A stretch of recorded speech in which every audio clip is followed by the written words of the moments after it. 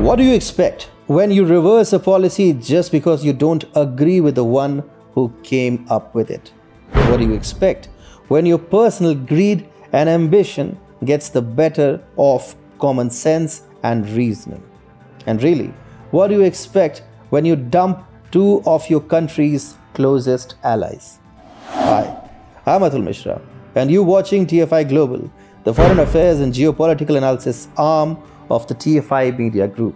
And in this video, I'm going to explain about how India and Israel are dead set to stop Biden's disastrous Middle East policy in its tracks. Donald Trump is no longer in the White House, and the repercussions are already being felt by USA's allies, especially those in the Middle East and the Indo-Pacific. The new US President Joe Biden is pursuing policies in the Middle East that can potentially create bottlenecks in the national security calculus of both India and Israel.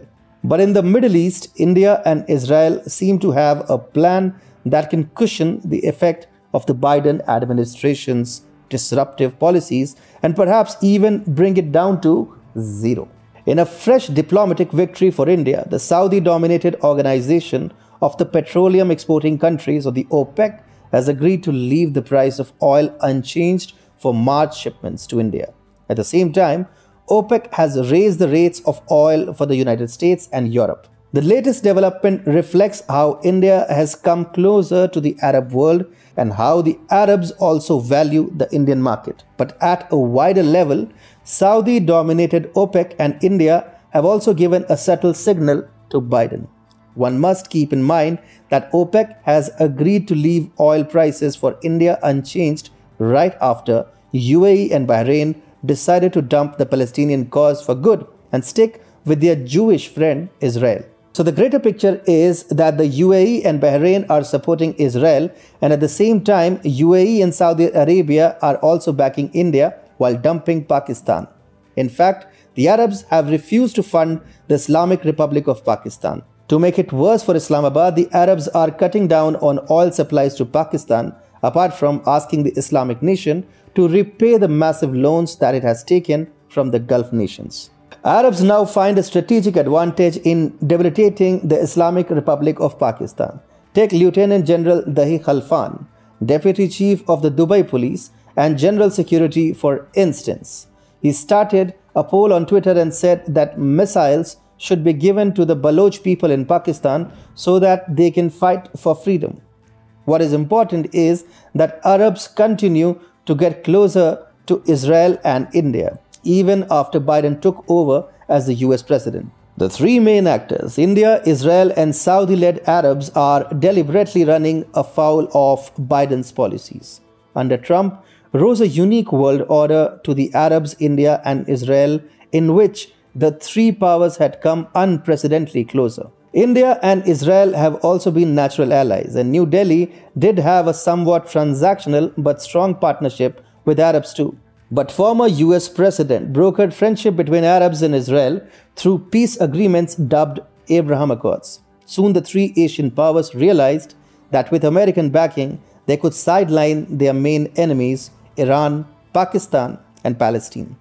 But Biden's presidency and foreign policy has a strong undercurrent against the spirit of the Abraham Accords and the India-Israel-Arab partnership. Due to his ideological dogmas, the Biden administration wants to empower Palestine, Iran, and possibly even Pakistan. At the same time, it seemed as if Biden's policies would end up sidelining India, Israel, and the Arabs, or adversely affect their national interests. At a very individual level also, Biden is making the three US allies, Israel, India, and the Arabs, unhappy. He is yet to call the Israeli Prime Minister Benjamin Netanyahu, showing how the Biden administration is giving stepmotherly treatment to Washington's only non-Muslim ally in the Middle East. The US president is also cancelling some of the biggest defense deals that the Trump administration had finalized with the UAE and Saudi Arabia.